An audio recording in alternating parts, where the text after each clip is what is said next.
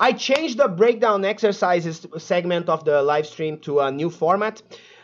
Instead of talking about all the scientific shit and like, oh, sarcoplasmic hypertrophy this, sarcoplasmic hypertrophy that, I figured I'm going to rank the exercises as the way you should introduce them in your fucking training.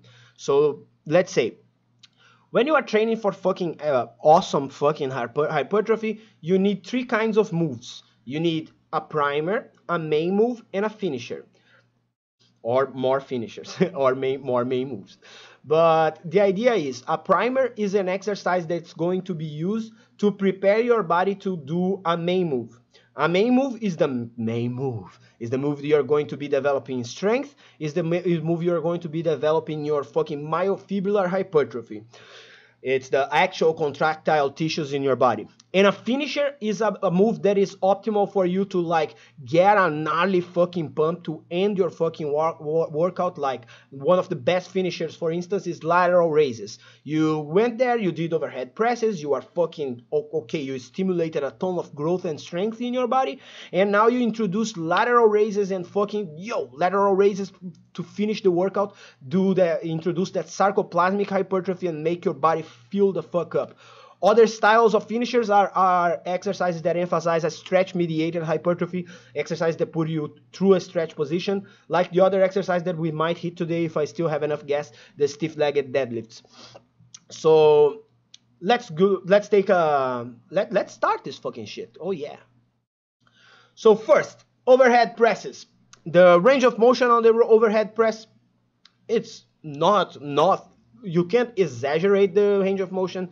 It's not the biggest range of motion in the world, but it's pretty good for fucking shoulder development. For instance, if you're using a fucking dumbbell, the range of motion it will be a little bit less, because in the dumbbells go and hit your fucking shoulders, you know. Now on the overhead press, if you have a good rack position, when you are in the rack position, you are fully contracting your front delts to the maximum. So the range of motion, I'm going to give it a fucking 5. It's a pretty solid fucking range of motion. Gadoosh.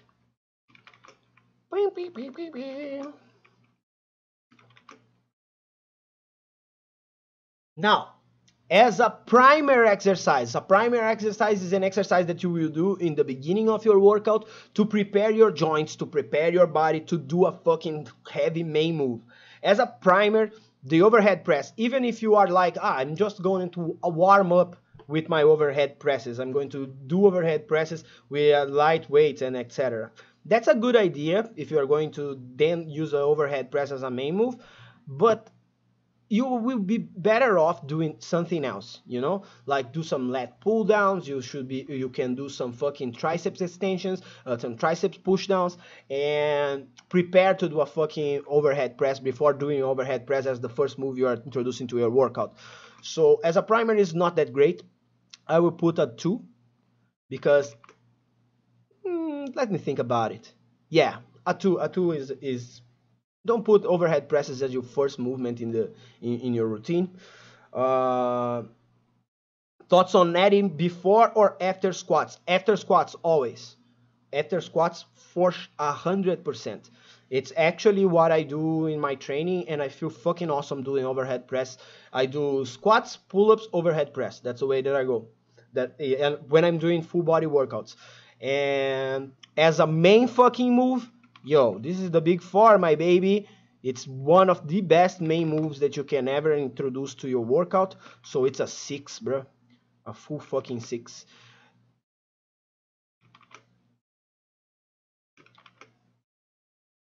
That's the best usage for the overhead press. And as a finisher, I like to use the overhead press sometimes with, let's say I'm doing, let me think. Let's say I'm doing leg and shoulders, because I'm fucking old school, baby, and that's the way that I roll sometimes. And I go there, do my leg workout, and when I'm doing shoulders, I don't use the overhead press as my main move, because I'm already fucking fried from destroying my legs, and I don't have a lot of fucking strength. So as a finisher, I use light overhead presses. I put like 65% of my 1 rep max or something like that. I just know how much weight I can put to go to 8 to 10 reps, and I do supersets with lateral raises and reverse lateral raises, or circuits with lateral raises and inclined lateral raises. So as a finisher, it is pretty interesting. It's nothing to write home about, but it's above average. You just need to program it with the other exercises so you can reap the most benefits from it. And it will, the idea here is because you can shove a fuck ton of blood and get a gnarly pump on the front delts. And usually when you are going super heavy, the best growth will come from the super heavy stuff, but sometimes you just need to grab a pump, you know? And I think the overhead press is good for that if you introduce supersets to it. So let me take one little plate from it, because you need to introduce supersets for it to be used, for it to not be useless, you know? If you don't do supersets and you just go to high reps on the overhead press, I don't know what the fuck you are doing, okay? Go. As the best usage, now moving down, the minimal volume from the overhead press is 3. This is the volume that you need to be introducing overhead presses every week. 3 sets of overhead presses is more than enough to maintain your fucking shoulders the size they are. The minimum effective volume that will provide you with slow sustained gains that will not be really stressful in your recoverability will be right around 3 sets to 6 sets.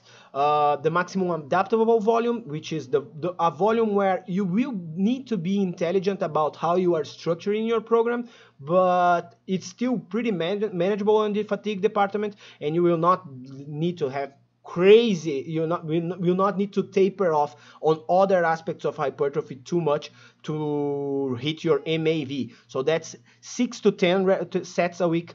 And the maximum recoverable volume, which is when you are completely focusing on fucking developing your shoulders, and you will have to fucking reduce the volume of other body parts, reduce the volume of your leg workouts, of your chest workouts, of your back workouts to hit maximum recoverable volume on the overhead press. That's right around 12 to 15 sets a week.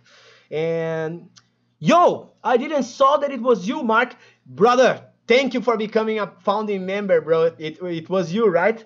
Thank you so much, man. Yo, I can't express my gratitude, man. Thank you so fucking much, brother. Hell fucking yeah, man.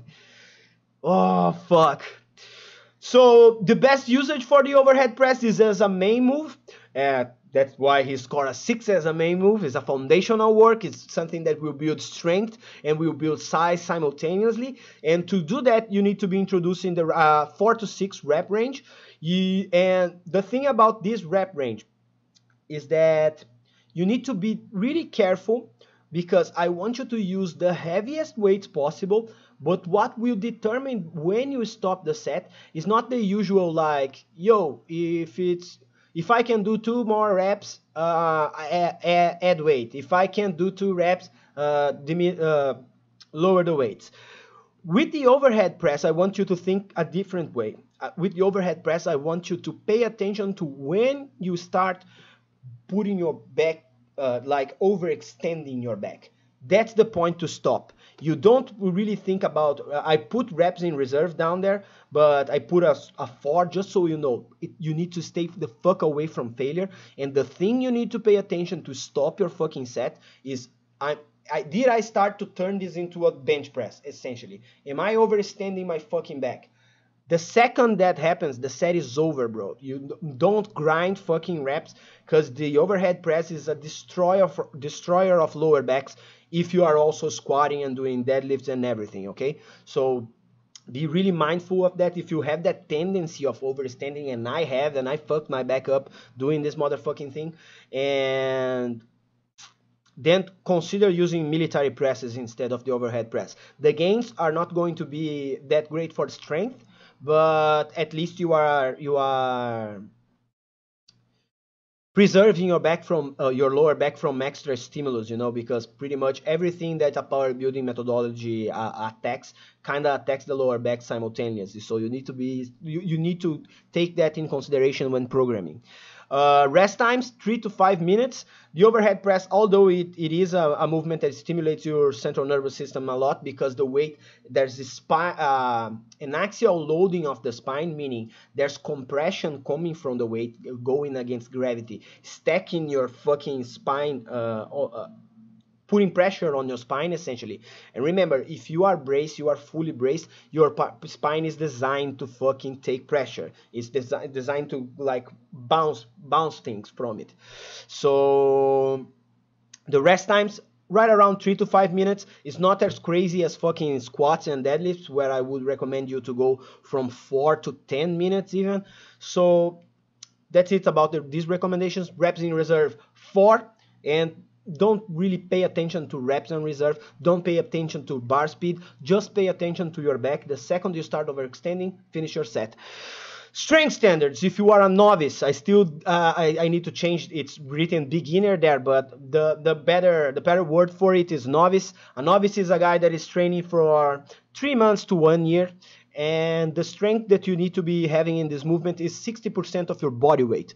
Shoot for 60% of your body weight. Work until you hit that mark, using the 4 to 6 rep ranges and 3 to 5 sets per workout, and the volume landmarks that I put above it, like 3 to 6 sets a week is pretty much what you need to stay progressing, at least slowly.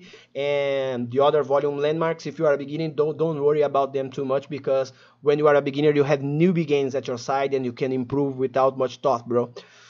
And intermediates, 80% of your body weight. And listen, this is already like pretty significant. It doesn't look like much. It doesn't look, because you see people doing jerks and clean and jerks and shit on CrossFit with like 100 kilos, but listen, doing a strict overhead press with 80% of your body weight is a feat of strength, okay? Like your entire body weight pretty much puts you in advanced mode, you know? If you don't use leg drive, if you don't use the acceleration provided from your legs to fucking press the weight up, bro, if you just use shoulder and triceps to move your entire body weight in the overhead press, post the video to me and I will watch it and just say, I will just watch it and stand like this. Hell yeah, fucking A. Because that's a feat of strength, bro. That's a feat of fucking strength. As for deloads, it's the basic fucking deload that I always recommend for every fucking lift. For a beginner, every 16 weeks. For an intermediate, every 8 weeks. And for advanced people, every 4 fucking weeks. Hell yeah, Mark. Thank you, bro. Thank you once again. So that's it for the overhead press. I was trying to make the videos where I'm breaking down the exercise slightly shorter, but now I'm thinking that maybe I made it too short. Well, what do you guys think? Do you guys think that this is an interesting way to cover these exercises, or do you prefer this motherfucking shit where I'm going with way more information about like sarcoplasmic hypertrophy and specific ways to develop power and to develop strength and Let me know on the comments on the comments later, okay?